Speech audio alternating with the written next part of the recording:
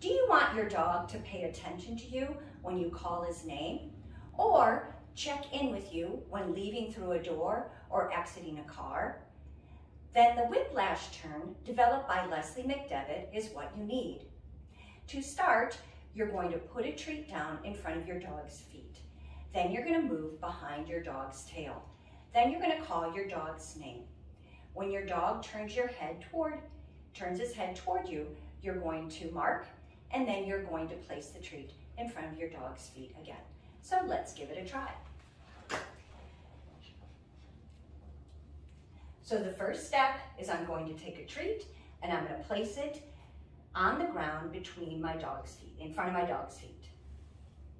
Move behind my dog's tail. Eli, call his name. Yes.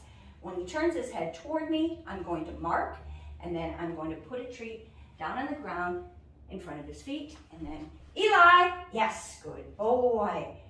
Then I'm going to put it down on the ground, move behind his tail. Eli, yes. As soon as he turns his head toward me, I'm going to mark, and then I'm going to put it down. So let's do it again. Eli, yes, good boy. Eli, yes, good boy.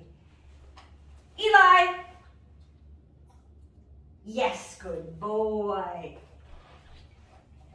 Eli, yes, good boy. Eli, yes, good boy.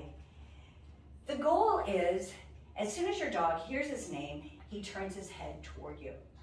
This is useful for recalls and exiting doors and exiting cars. Eventually, you want context cues to have your dog reorienting to you. Have fun with your dog practicing the Whiplash Turn.